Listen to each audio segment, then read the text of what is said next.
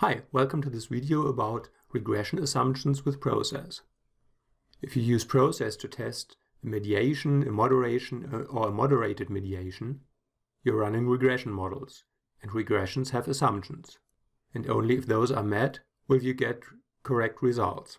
Unfortunately, process doesn't check those regression assumptions for you. Therefore, this video will show you two different approaches how you can check the regression assumptions while using process. Let's look at the assumptions for a multiple regression. Linearity of the relationship between independent variables and dependent variable. Normal distribution of the residuals. Homoscedasticity of the residuals. Uncorrelatedness of the residuals.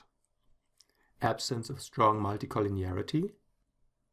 Appropriate scale properties.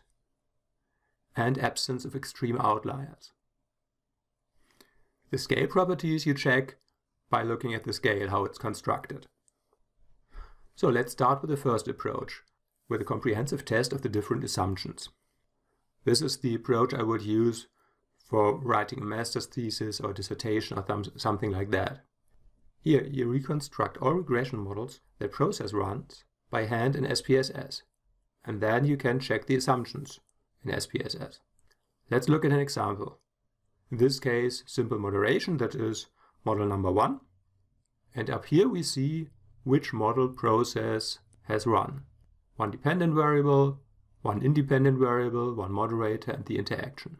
And now we rebuild this model in SPSS. If you have decided to center predictors, you have to center them for SPSS manually. To make it a little bit simpler, in this example, we don't mean center. But what we have to do by hand is creating the interaction variable. Then we enter the variables in the regression dialog. In the statistics subdialog, we could choose collinearity diagnostics in order to check for multicollinearity. Durbin-Watson test in order to see whether there are correlated residuals.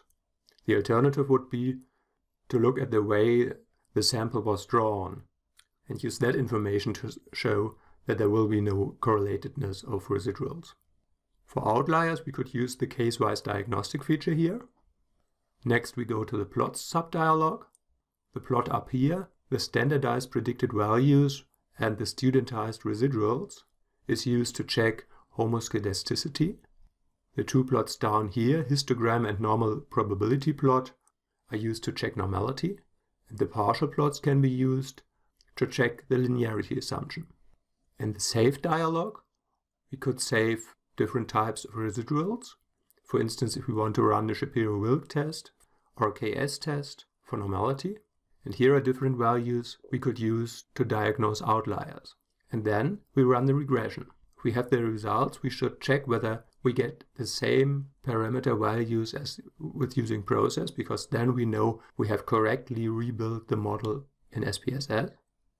And then we can use the different values and graphs we requested in order to check the regression assumptions.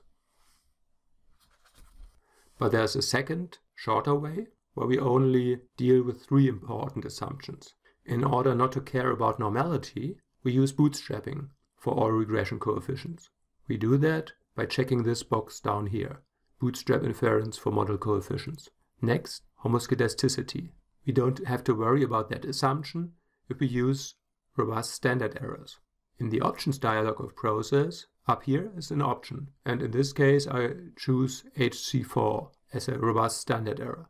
What remains is a very important assumption that there is really a linear relationship between each of the predictors and the dependent variable. I will check this assumption in any case, even if I just want to have some quick results. And I would do this by running simple scatter plots between each of the predictors and the dependent variable.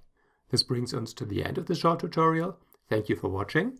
You will find links to my videos about moderated mediation in the description of the video.